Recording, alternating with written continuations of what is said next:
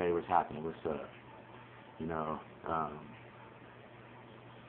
I speak out against gay folks and stuff, and I tell them a lot of things about, hey, you need to suck it up and this and that and the other, and deal with it. Not everybody's gonna like you and everything, and they want to make a big claim around bullying, and I guess now that I'm a little bit more calmed down, I can tell you why. I'm seeing that as a bald ass excuse for doing all this extra stuff.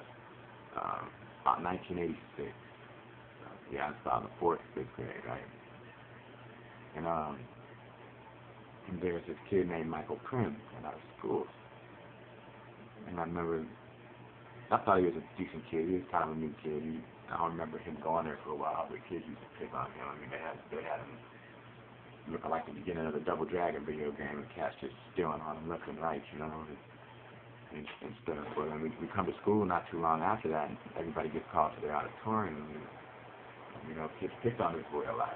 I never did personally. I thought he was a pretty cool guy, to be honest with you. But I was trying to be friends with everybody when I was a kid. I was a lot more friendly than I am nowadays. Before a lot of bullshit happened to me.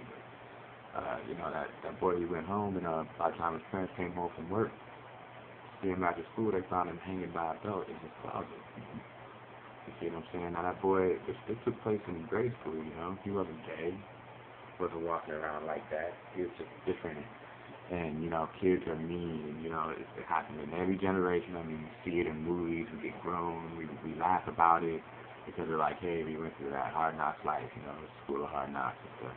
You live and you learn and everything. And yes, it's sad that boy hung himself. It's like, why wasn't a big old fucking deal made about this then? I come from the old school. You get picked on at school, you fight or you get beat up. You know what I mean? Sometimes you got beat up 20 times before you actually won that fight. But you fought. You don't just sit there and get your ass whooped, And, there's some kids that if they don't fight back, they get a whooping when they get home. So you're not going to be a punk and everything. It might seem kind of primitive or uncivilized to people who didn't grow up in that environment. But hey, you know what? It's a reality. You know what I mean? So forget what you're talking about if you got a whole bunch of stuff to say about it. To be honest with you, it's a reality and everything. Bullying needs to stop all around the board. You see what I'm saying? Because you ain't got to be gay to be picked on. A lot of people are like, yeah, Marcus, you got little man syndrome. Well, but, I'm not big at all. I'm 5'7". I'm like 140 pounds. But I am a little guy. And little guys got to fight a little harder spot sometimes, and I didn't get this far in life by just laying down to die. That's just not my speed. At the same time, we need to be mindful of these things and what we are teaching our children. Because it takes a real messed up person to pick on somebody at a time of weakness, to kick somebody when they're down, to just do somebody wrong altogether, especially when they're in a vulnerable situation. I kind of wonder, how parents are raising their kids. I see some of these grown people out here and some of the people that I even deal with. It makes me wonder about their parents.